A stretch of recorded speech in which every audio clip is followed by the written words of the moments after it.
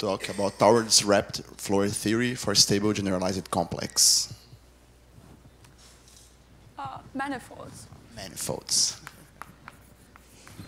Yeah, thank you very much for the invitation. So what I'm going to talk about today is not a completed work. So this is a new project I've only recently started working on.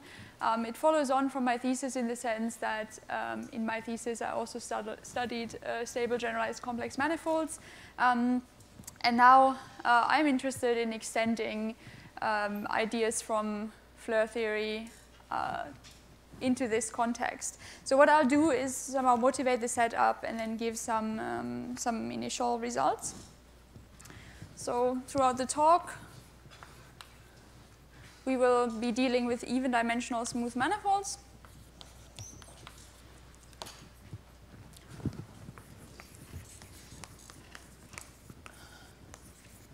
And the setting we're interested in is stable generalized complex geometry. So we've already just heard a talk about generalized complex geometry, even though the framework in general is not spoken about very much, which I will also not do, just as a brief introduction.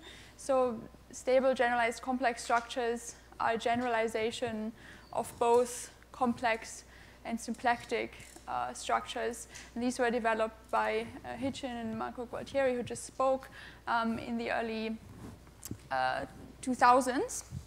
And yeah, I mean, the main interest they've generated is precisely because symplectic manifolds and complex manifolds are somehow the extreme examples on either end of generalized complex geometry. So we're at a Poisson geometry conference. So I will start right by saying that whenever we have a generalized complex structure, so this is a map from the tangent bundle plus the cotangent bundle to itself, it is a complex structure for this vector bundle with a given integrability condition that I will not go into. So whenever we have one of these that induces a Poisson structure,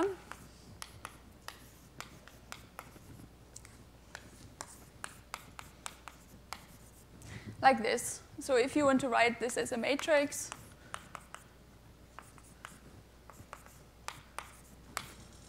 we have a Poisson structure there in the upper right corner, and then some stuff in the other components. Now, in the case where the manifold is symplectic, this is just the inverse of the symplectic structure. This entry will have the symplectic structure itself, and these can be made to be 0. In the case where the structure is complex, this will just be 0, and there will be complex structures in these entries. But as I said, so we're interested in some more general examples here. So in particular, I'm going to talk about stable generalized complex manifolds. These have the nice property that they are up to gauge equivalence still fully determined by their Poisson structure. So most of what I'm going to be saying in this talk will just be about Poisson geometry.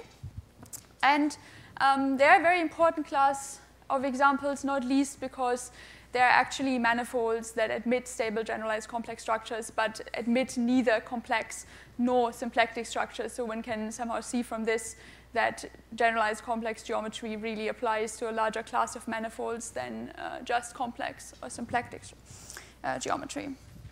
So, okay, what is this?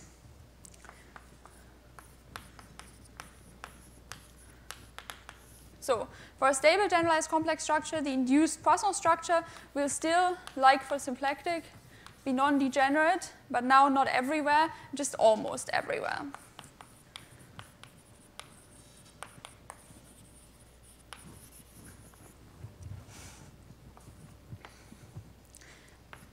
And then there's a distinguished codimension 2 submanifold where pi degenerates in a particular way.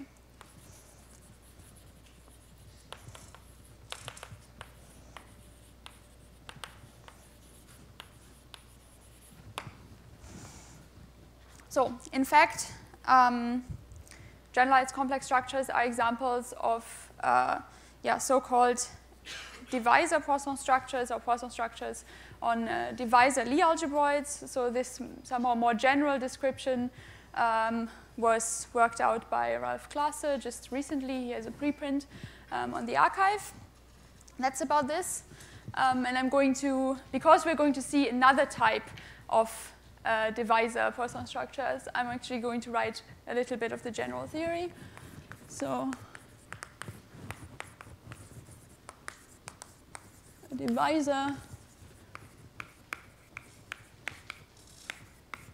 on a smooth M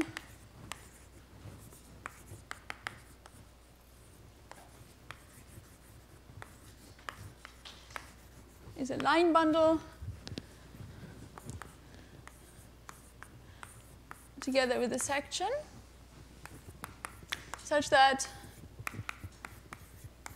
the set where the section vanishes is closed and nowhere it ends.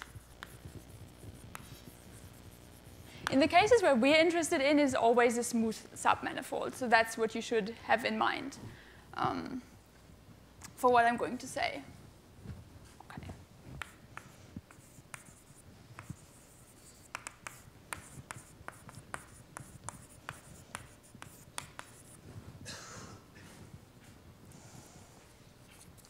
So this always comes with a divisor ideal of functions.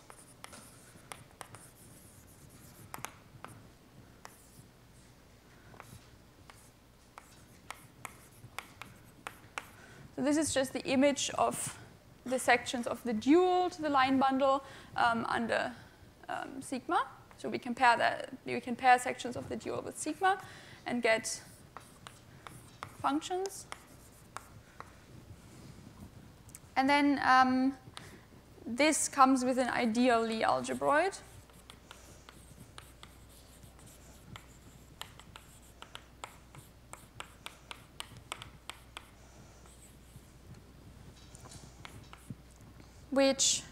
Whose sections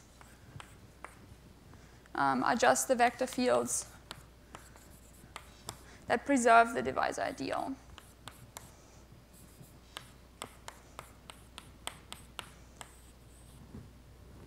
So these sections actually define a vector bundle. So this is a locally free sheaf. And that immediately inherits a Lie algebroid structure. The Lie bracket just comes from restricting the Lie bracket of vector fields, and then you can work out that that actually does restrict. And the anchor is simply induced from the inclusion of these sections into the vector fields.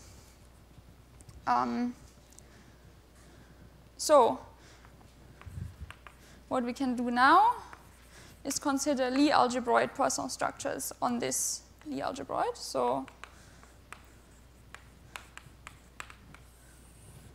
what do I mean by that? I simply mean sections of the alternating square of the Lie algebroid such that the bracket of pi with itself is 0. So this bracket is just like for ordinary vector fields constructed from the Lie bracket on the algebroid. So of course any such Lie algebroid Poisson structure will induce a Poisson structure like an ordinary Poisson structure that's a bivector. The tangent bundle simply by pushing forward with the anchor. And then we can note that if we started with a non-degenerate pi, so we picked pi so that it was invertible as a section of the square of the Lie algebroid, and we push that forward, then it will still be non-degenerate almost everywhere, except it degenerates on the vanishing locus of the divisor. And so this is exactly the kind of Poisson structure that comes from a stable generalized complex structure, where the divisor has a particular type. Where's the...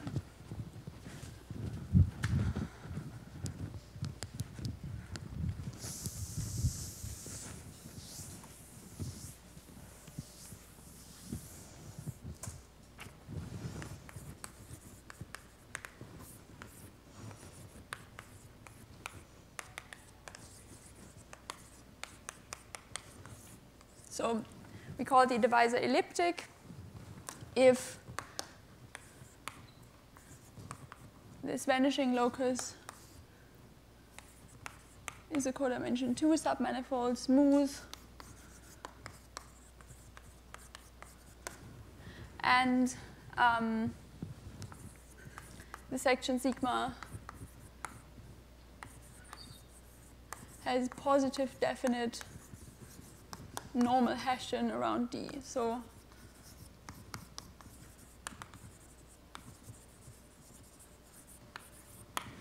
what this essentially means is that locally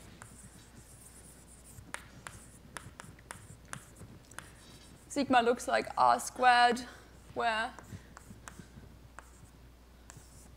R theta are normal polar coordinates to D.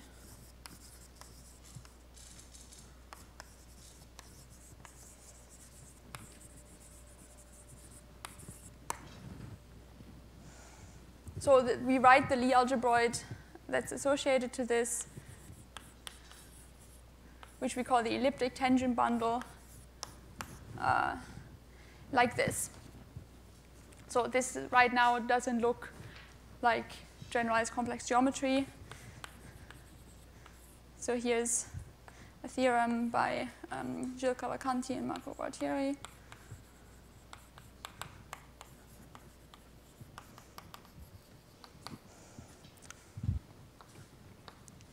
So a non-degenerate Lie algebroid Poisson structure for this Lie algebroid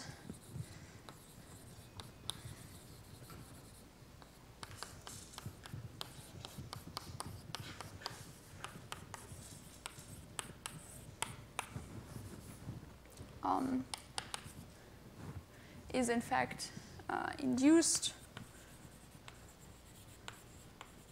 by a generalized complex structure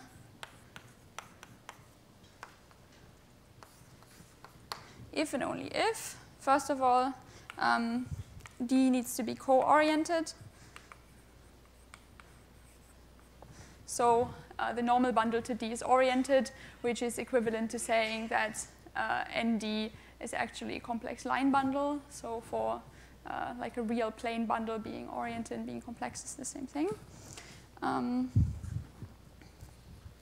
then there's a condition for the inverse of pi, which we suggestively write as omega. So this is like a symplectic form for this Lie algebroid. And this needs to satisfy the following.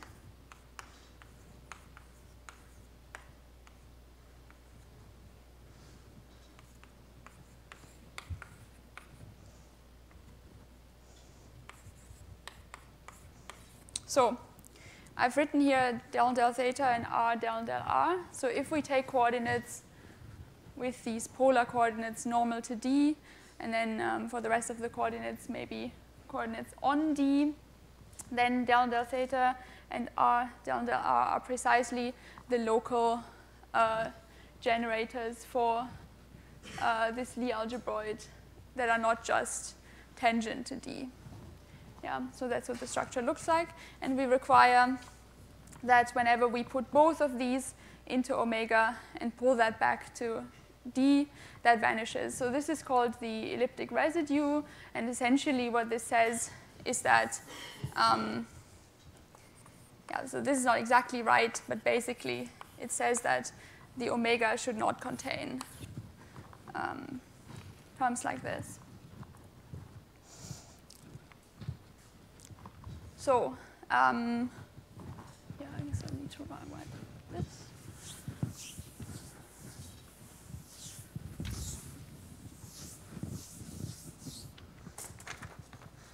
Okay, the statement continues, I guess. So the pair of this Poisson structure together with a choice of co-orientation for the normal, so co-orientation for D, are in one-to-one correspondence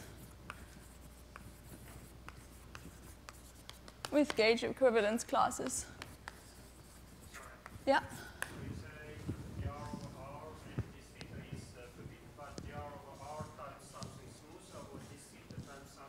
So it needs to times something smooth that then pulls back to 0 on D. Yes, that can happen. So yeah.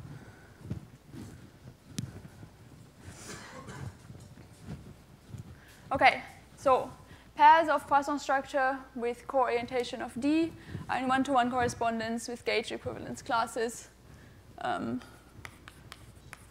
of stable GC structures. So the definition for a stable GC structure is then, in the way that I've set it up, simply that it is one that induces such a Poisson structure. So generally, for simplicity in this talk, I'm sometimes going to assume that D is connected. So this is not essential. It's just going to make things easier with writing if I do that. So consider from now on D to be connected.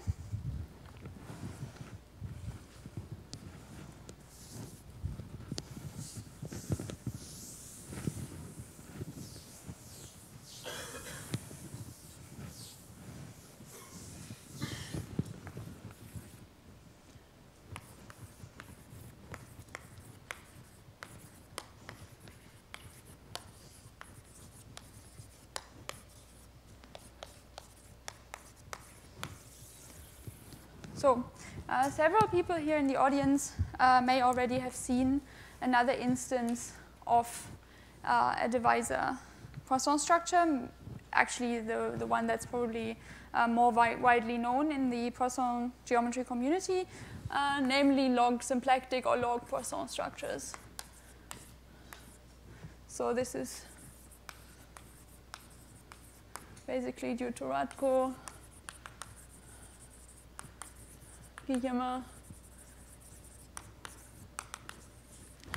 Miranda Pires, and by now many other people have published about this. So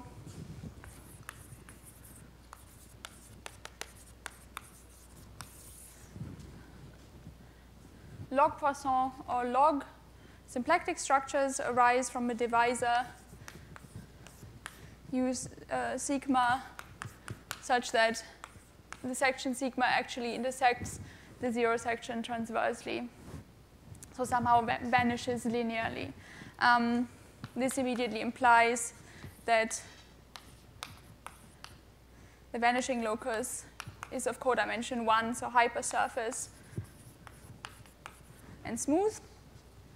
And so then if we pick a non-degenerate pi,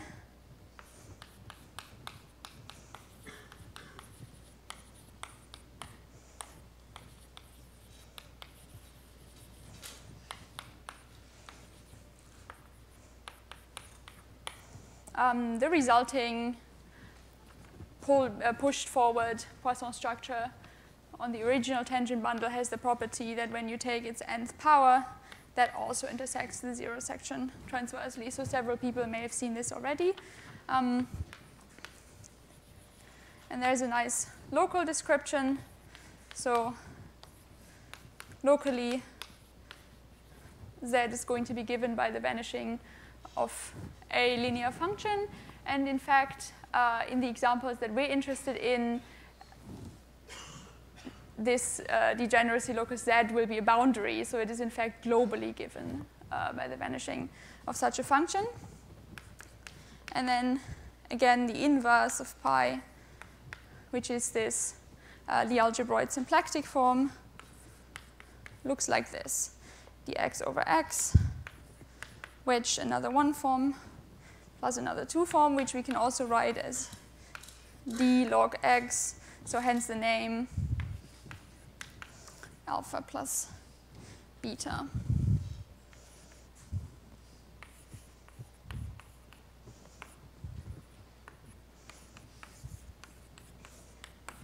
Where we can arrange this so that alpha and beta are actually forms that get pulled back from Z to a tubular neighborhood. Okay.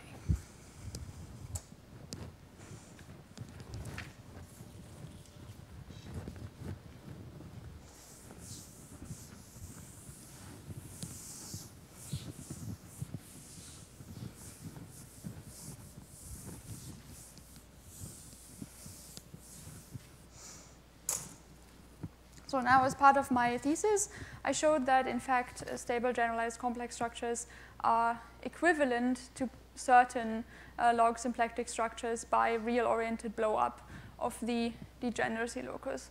So have I already written it? No, it's still there. So for a stable generalized complex structure, the degeneracy locus D is of codimension 2. And what we can now do is perform a real-oriented blow-up. This means we take out D and replace it by its normal sphere bundle. The result is a manifold with boundary. And this blown-up manifold then inherits a particular type of log symplectic structure. So what does this look like?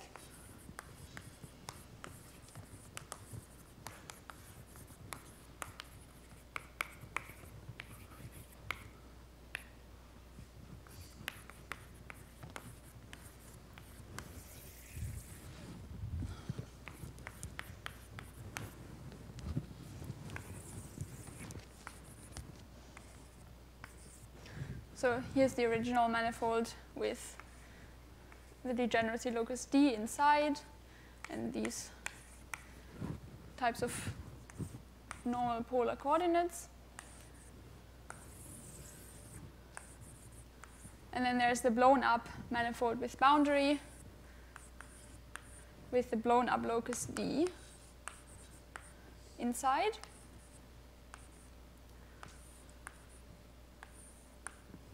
So where we still have a coordinate theta, and this is now actually a proper circle coordinate for the S1 bundle that we replaced D by. So a stable GC structure, which is a pair of one of these elliptic Poisson symplectic structures and the co-orientation of D,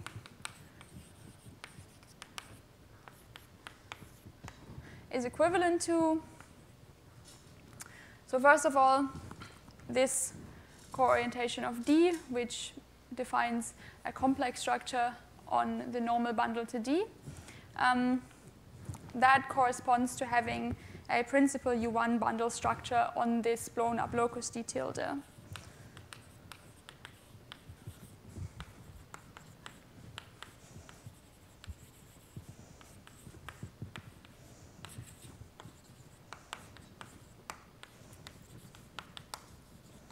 Whose action vector field is given by del and del theta in the way that I've written it. So what you can see is that somehow the complexity that was before in the normal bundle to D now gets replaced by something in D itself. So D is now a general non-trivial principal U1 bundle, but the normal bundle to D tilde, the blown up locus, is of course trivial because it's a boundary. And then the conditions on this Lie algebroid symplectic form translate to the following. So there's a log symplectic omega tilde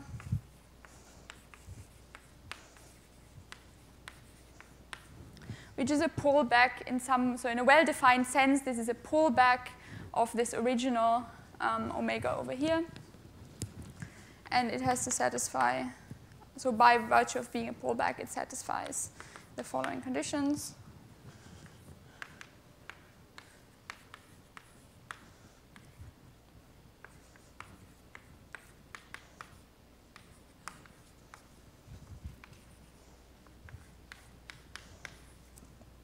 So first of all, this is a direct translation of the vanishing of the elliptic residue over there. So if we put R del del R, which is now actually here a global vector field around D, into omega tilde and pull the result back to D tilde, and then we put in the action vector field of the U1 action, this has to vanish. And then there's a second condition where if we just put in the action vector field and restrict to D tilde, this form has to be closed. So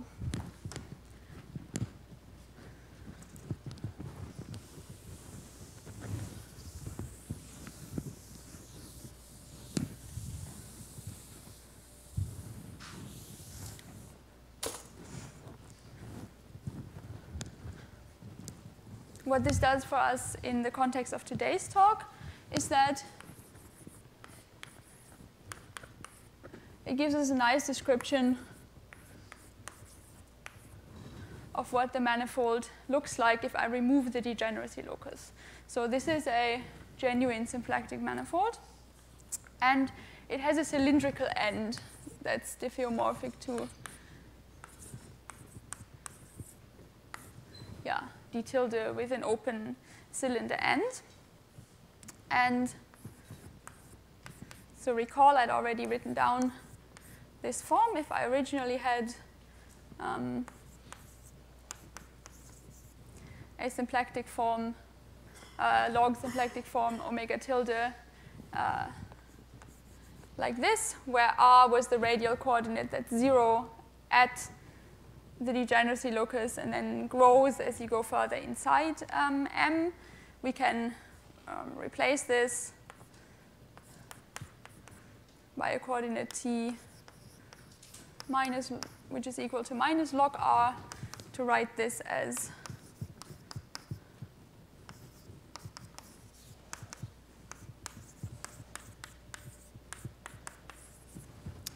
a symplectic form like this. Okay, why did I do this transformation? Because I wanted t to actually go from some positive number to infinity, where we've now removed the degeneracy locus where r was 0.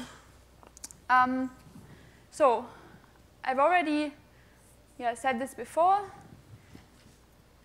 This is a genuine one form on d tilde. It's in fact just what I wrote over there. So if I put r del del r into omega and pull that back to d tilde, I get alpha. That's also what you can see from over here. And then beta is a leafwise the leafwise symplectic form for the Poisson structure that's induced on, or like for the restriction of the Poisson structure to d tilde. So these are have a bunch of relations. So first of all, because we knew that omega tilde was non-degenerate, we get that alpha wedge beta to the n minus 1 is 0. So I'm going to denote this by condition A.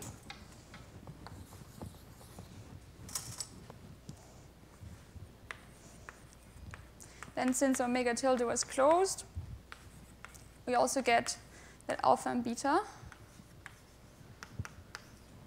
are closed. So this is condition B.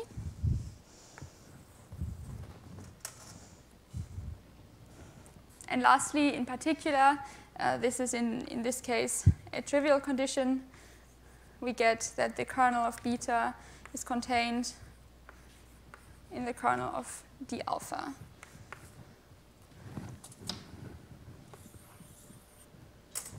That's condition C.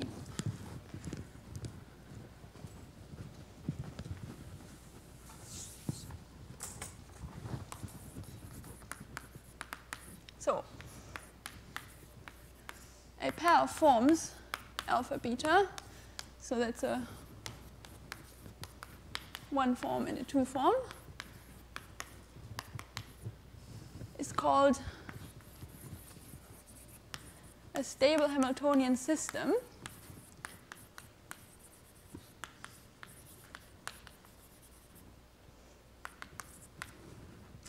if it satisfies A, B, and C. Now, this is obviously a special kind of stable Hamiltonian system because alpha is closed.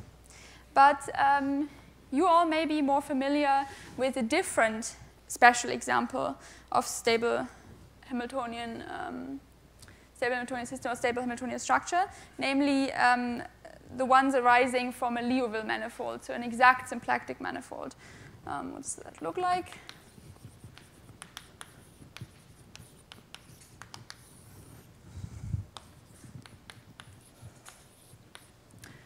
So if we have an exact symplectic manifold with a complete Liouville vector field, so the Liouville vector field is the vector field Z such that when I put it into omega, I get theta. So this needs to be complete and outward pointing at infinity.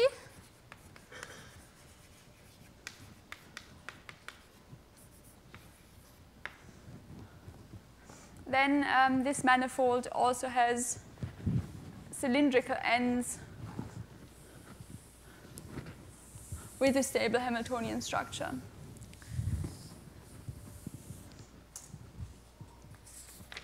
Namely,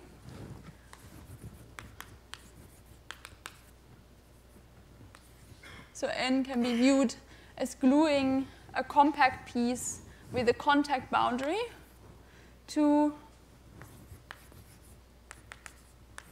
well, this kind of cylindrical end. And so the restriction of theta to this boundary, which I write as alpha, is a contact structure.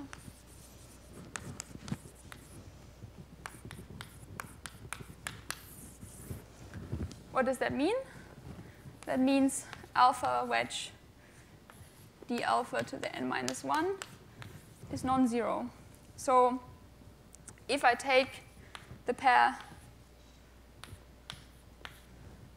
alpha d alpha, that also satisfies the three condition A, B, C that are highlighted over there. So this is the most well-known example of a stable Hamiltonian structure, and is also somehow a guiding example of what I try to do with the stable Hamiltonian structures induced by log symplectic structures. Of course, you can see that in some sense these two examples are at opposite ends of the spectrum of stable Hamiltonian structures, in that here the alpha is maximally non-integrable, and in the other case alpha is closed. So in that sense they're very different. So now we need one more piece. So for any stable Hamiltonian structure,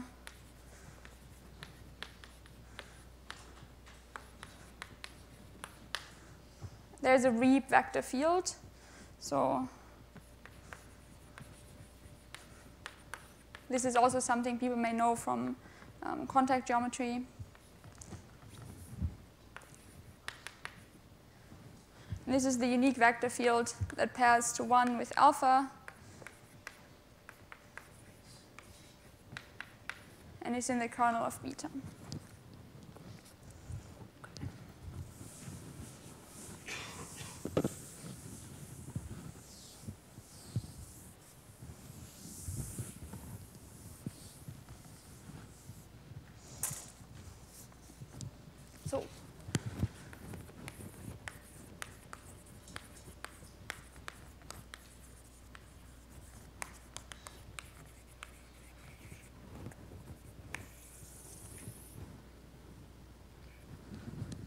So I'm interested in particular types of pseudo-holomorphic maps from Riemann surfaces into this kind of cylindrical symplectic manifold. So I'm not the first one to do this, so there's already a paper by Davide Alboresi who describes this, who explains this description of log symplectic structures in terms of stable Hamiltonian systems. And he also looks at closed pseudo-holomorphic curves in this type of manifold, as well as some that have punctures. And so what I'm interested in is, in particular, pseudo-holomorphic strips that that somehow map in between Lagrangians that are contained in these manifolds. So we have this cylindrical manifold. I'm going to continue writing it like this, and it's equipped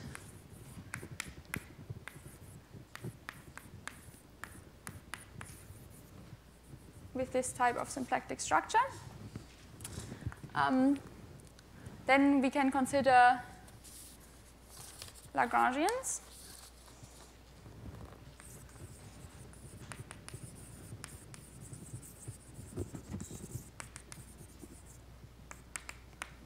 And the easiest type of Lagrangian to consider is also in some sense cylindrical. So the Lagrangian is also a product of a manifold del L with R, where del L is contained in the tilde such that both alpha and beta pull back to 0 on it. Then you can easily see that this is in fact a Lagrangian submanifold. So now, when doing Lagrangian intersection Floer theory, which is ultimately what I'm interested here, you need the Lagrangians in question to intersect transversely. This is, of course, never the case if you take two Lagrangians like this. So what we need to do is perturb one of them with a Hamiltonian.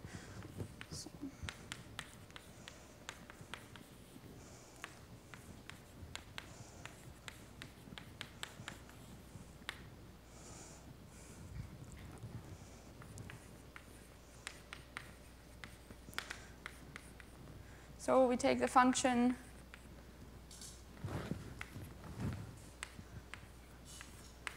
t prime squared. So t prime is the coordinate for the cylinder coordinate. We can take its time 1 flow, and we can move one of the Lagrangians. What that does is the further out in the cylinder we get, the more the Lagrangian gets wrapped around the cylindrical end, and we produce an infinite number of now transverse intersections. So to write this on the next bar.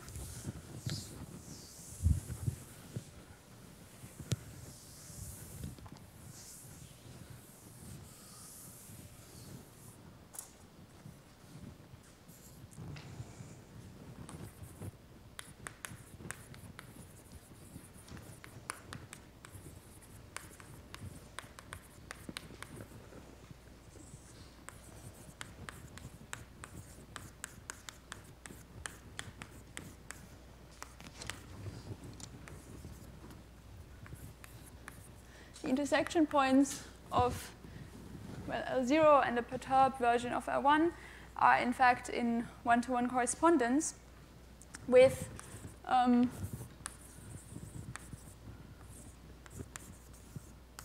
Reeb chords. So what's that? That are just integral curves of the Reeb vector field from del L0 to del L1 in d tilde. So why is this? We've chosen a particularly nice Hamiltonian. So dH is 2t prime dt prime. So the Hamiltonian vector field of this particular function is a multiple of the Reeb vector field. Okay. So what kind of pseudo-holomorphic maps are we interested in?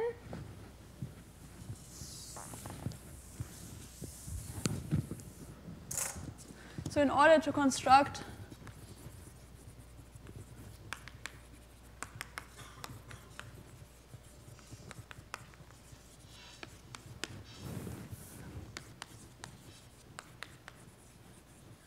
Lagrangian intersection Floer theory, we consider pseudo-holomorphic strips. So those are maps from a strip across the interval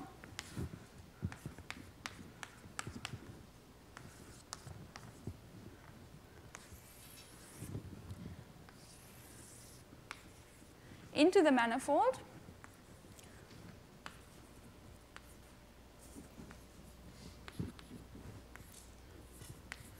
such that the image of the strip lands between two Lagrangians, so with the boundary in either Lagrangian, and the ends limiting to an intersection point on each side. So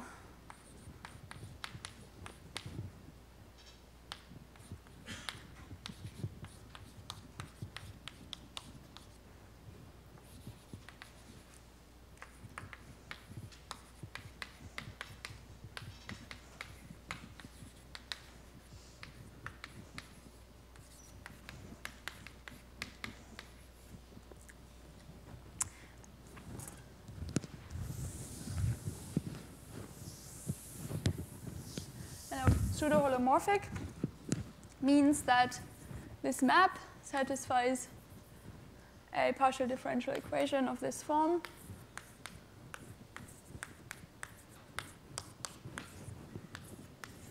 Where this J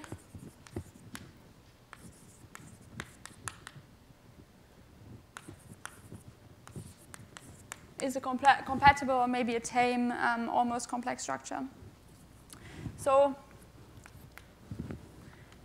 these kinds of maps, so many different types of pseudo-holomorphic maps are studied in symplectic geometry in several sort of related contexts. So the Gromov-Witten invariants are about counting these things.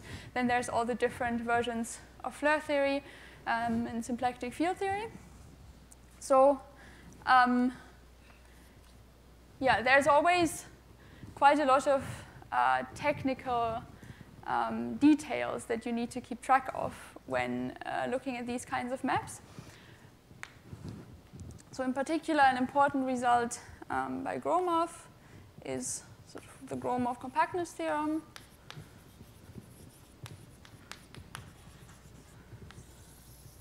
Which tells us that under the right circumstances, moduli spaces of these kinds of maps are actually nice. So in particular, if we're in a compact manifold, and we pay attention to how we choose J, and we maybe let it depend on the curve on the t coordinate, then the moduli space of such pseudo-holomorphic strips is smooth and can be compactified to a manifold with boundary, where the boundary components we need to put in are sort of three versions of degenerate strips that are not, yeah, that we can enumerate. So the three different types of degeneracy that we get are called sphere bubbling, so where somehow in the middle of a disk, a pseudo-holomorphic S2 bubbles off. Disk bubbling, where on a boundary component, a pseudo-holomorphic disk bubbles off. And then lastly, strip breaking,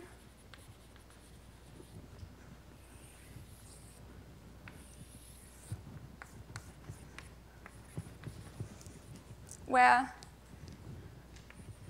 in the limit, the pseudo-holomorphic disks goes through another intersection point of two manifolds. So when defining Floer cohomology, we somehow need to exclude these from happening, otherwise it doesn't work or there are complications. Whereas this is actually an essential part of the construction, and it makes the eventual Floer differential square to 0.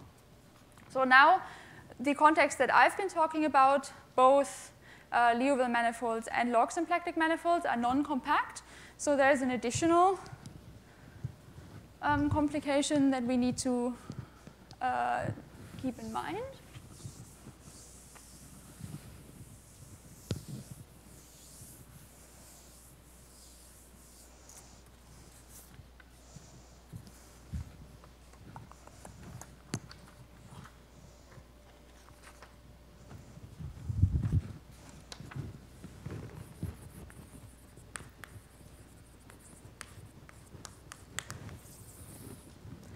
Namely,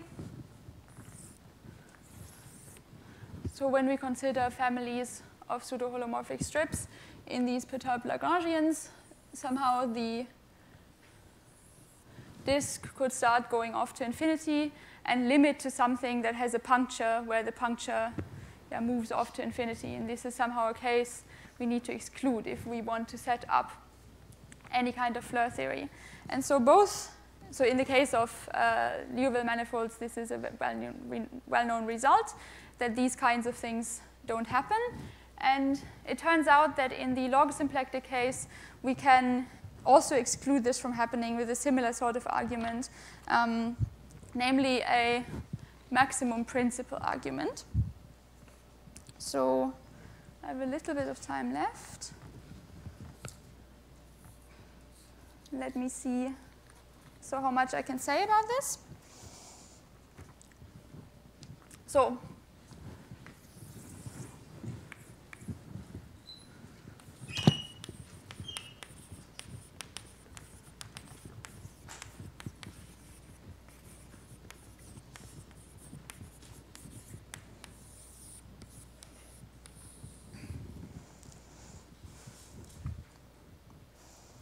So first of all, because we've done this, in this case, large perturbation with the Hamiltonian, the pseudo-holomorphic disks that we're considering now satisfy a different equation. And instead of viewing them as being between the intersection points of the Lagrangians, I would want to use this Reeb chord picture, so where at either end the strip limits towards a Reeb chord connecting the two Lagrangians. The modified Floer equation, I'm going to write it in coordinates. The modified Floer equation that this satisfies now looks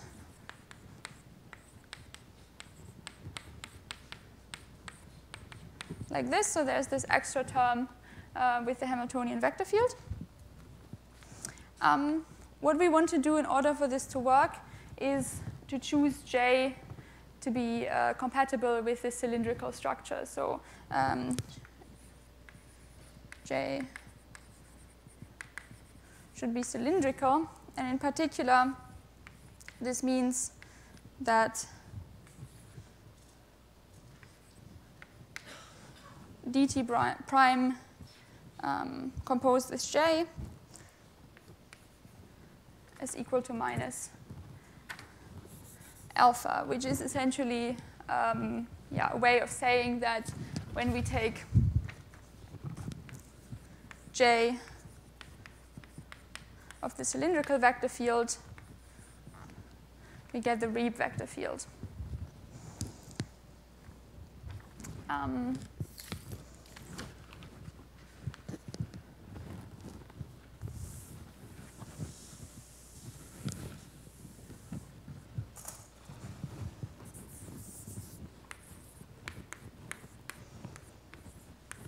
And then in order to ensure that no pseudo-holomorphic strip goes off to infinity, we consider this function. So it's simply the map for the strip composed with the coordinates along the cylinder direction.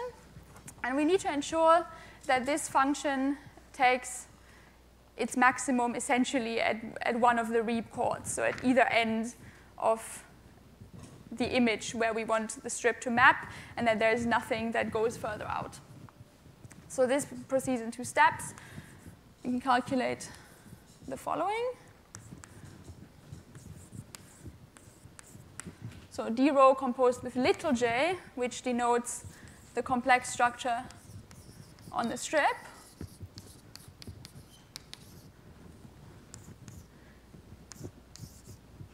is in fact the same thing as minus u star alpha plus 2 rho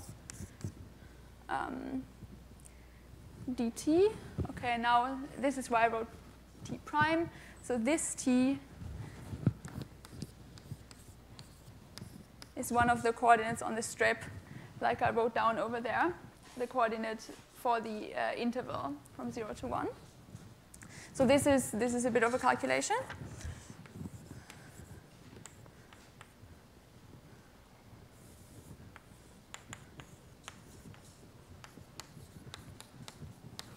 So by differentiating once further, we can get this second order differential equation, which in local coordinates on the strip just looks like Laplacian of rho plus 2 del rho in del S equals 0. This is in particular an elliptic PDE, so the maximum principle applies, and we can say, okay, the maximum that this function takes lies somewhere on the boundary of the strip, so somewhere inside one of the bounding Lagrangians. And as a last step, what we need to exclude is that the strip somehow goes off to infinity inside one of the Lagrangians, which it could, because the Lagrangians go off to infinity. And that is excluded as follows. So we assume we have a maximum at P. Then certainly at that point, the derivative of rho with respect to S has to be 0. And we can now calculate that, in fact, the derivative of rho with respect to P with respect to T at that point is also 0. And now we can use this previous equation that we had to have a contradiction. So if both of these are true, and we also know that the second derivative of rho with respect to S is smaller than 0, which it has to be for it to be a maximum, then this equation would imply that the second derivative of rho with respect to T is bigger than 0, but then we do not have a maximum of rho, but a saddle point, so this is a contradiction. And so we can ensure that just like for Liouville manifolds, log symplectic manifolds, and their stable Hamiltonian structure are nice enough that at the very least this complication doesn't arise. So now, in order to actually define wrapped Floer theory, there are many other complications that I have not yet worked out, but maybe next time. Thank you.